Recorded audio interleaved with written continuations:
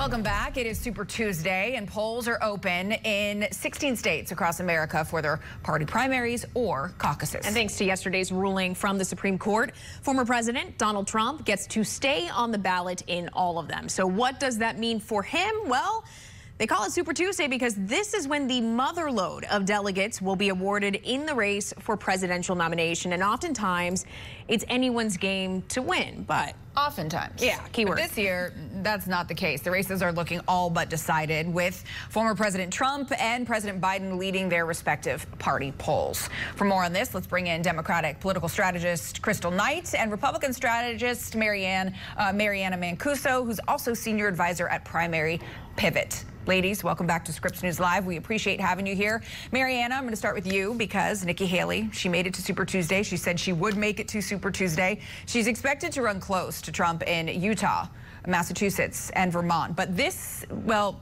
I mean, people are saying the writing's on the wall, right? This is her final stand in the race. So the question is, where do her supporters go?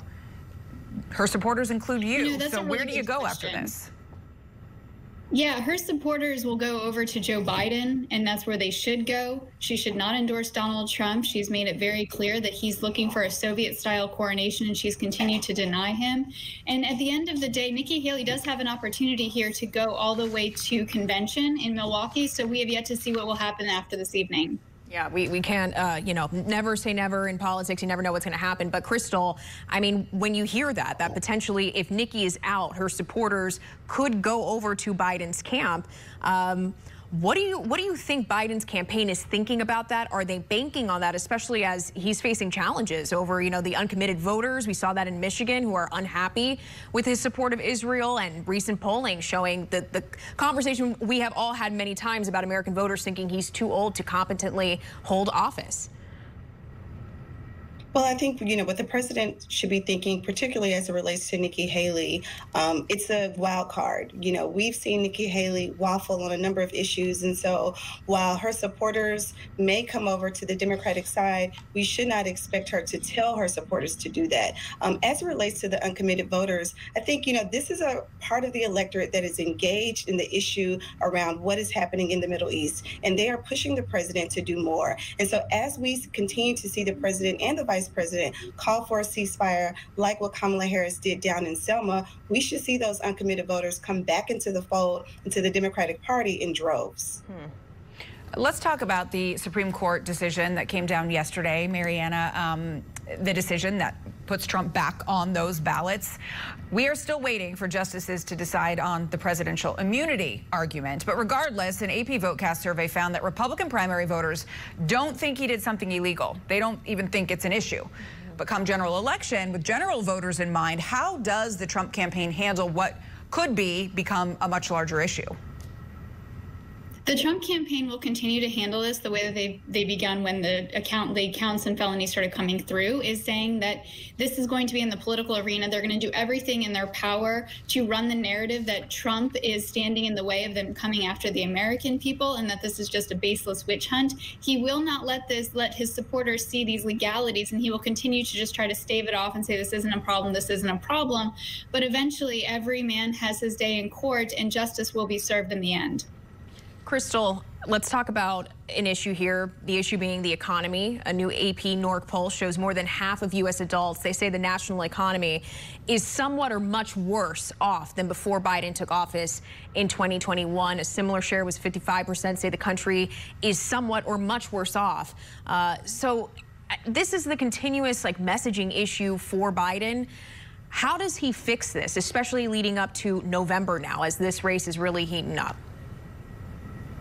Well, I think, one, we have to remember that polls are just a snapshot in time. And many of the people who are being polled, they may have feelings about where the economy is, or their feelings about how the president is handling and juggling multiple issues at once. As it relates to his team and his messaging, they have to do a better job. I mean, that's something that I've said before. They have to, really make this a state-by-state issue. How has the economy improved at the state-by-state level? What has been done so that folks can understand how job growth has happened, small business growth has happened across across their respective state, across their respective industry? And then how do you tie that into the national narrative about what the president is doing and factually how the economy actually is growing so that it reaches the voter who is in the small rural town in America and goes to the polls in support of President Biden getting another 4 years? There are two other big issues driving voter preferences: abortion and immigration. We know immigration, there was just a survey out. Immigration is the #1 issue right now for American voters. For both of you, the message of each candidate on the topic, do you think that their messages are giving what setting the right tone, I guess, for American voters? They're giving the American voters what they want to hear, what they need to hear. Mariana, we'll go with you first on this. Look, when it comes to the topic specifically with abortion, Republicans are going to continue to lose on this. We saw in the special election in Ohio that there was a referendum by suburban women that showed up to protect their bodies over their tax cuts, and that will continue to happen. Republicans want to squabble over whether this is the weeks on the abortion. Now they're squabbling over IVF, and at the end of the day, they will continue to lose. When it comes to immigration, they tried to use that in the special election for George Santos's race, and we saw that the Democrat Swazi won, and that is because women will continue to show up silently, make their choice, and their voice heard to protect their bodies at all cost. Crystal? Well, I think on the border issue, what the president is doing is trying to put forth an agenda to get it passed. And what we see candidate Trump doing is telling members of his party not to work with the president, particularly when they've been the same ones who've said that the border issue is something that they deeply care about.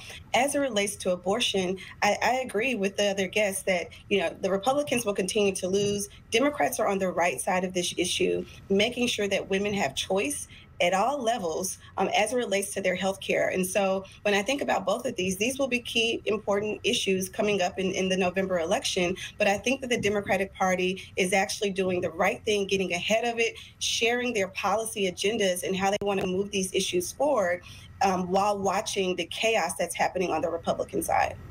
Democratic political strategist Crystal Knight, Republican strategist Anna Mancuso, thanks so much for your time, guys.